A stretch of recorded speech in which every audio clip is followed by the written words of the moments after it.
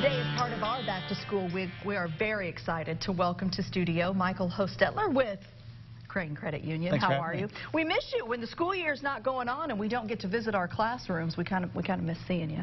Well, that's good to hear. We're still busy getting ready for next year, so. We are so excited, and we appreciate the opportunity to share those great moments with teachers. But right now, we're kind of focused more on the parents with back to school time, and a lot of parents are gearing up.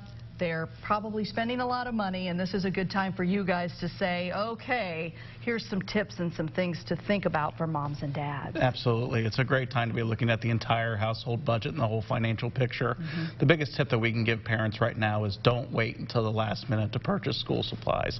As soon as you get those lists, start shopping right away, start comparison shopping. The less time you have, the more irrational your decision making will become. You'll end up overspending for the supplies. You know, and it happens to all of us. And plus, you want to get your kids what they really want. And that's part of that overspending. I think it happens when they see 5 or 6 things and you want to indulge. As for the kids, it's a good time to teach lessons too. There's no better time than to, I think, teach them about budgeting, right? Absolutely. I mean, every household ideally should have a budget that they use to manage their finances. I mean, that's really the easiest way to control overspending and determine your needs versus your wants and keep your spending from getting out of control. And kids are usually pretty receptive to those types of lessons. It's okay to give kids an allowance and have them save money for what they want. That's really the only way that they can learn is through real life application. Saving is a big part of those parents who maybe have the high school age kid because college will be around the corner. Are there things that you offer parents and families as far as advice for college savings? Well, we always are open to giving financial counseling and advice, and there are certain products that we can offer to help. But we do recommend that talking to us whenever you're embarking on a major life change like that. We can talk to you about 529 plans, basic student loan information. Basically anything you need will point you in the right direction.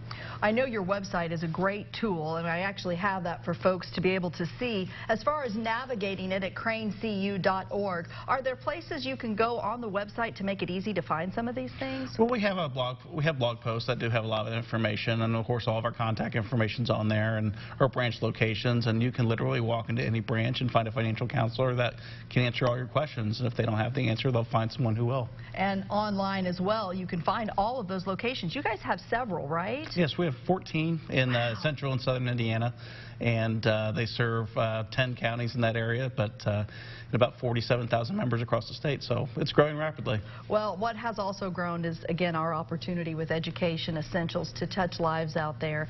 We are looking forward to a new school year. Tell me about you and your personal connection to this, because I know you have told me how much it means to give to these teachers. Yeah, we've been doing it for about, coming up on a year now, and it's been extremely fulfilling for me personally and for our company as a whole. We've been doing a lot of work here in Terre Haute as well as Evansville, and we're looking to expand that to more towns and cities across the state and help more kids and schools. And the need's still there. The need is ever present, and going back to school, you'll see a lot of people collecting supplies and trying to get things off on the right foot, but we're really trying to maintain our giving presence throughout the school year. So we'll do it throughout 2018 and the beginning of 2019, and hopefully for many years to come. Well, we can't thank you enough, and I literally have had teachers I know in the Vigo County School Corporation, Michael, who have said to me, I loved those stories. I love the fact that you impacted these teachers. So thank you again for what you do. We truly appreciate it very much. Hey, stay with us when we come back. More to come on Good Day Live.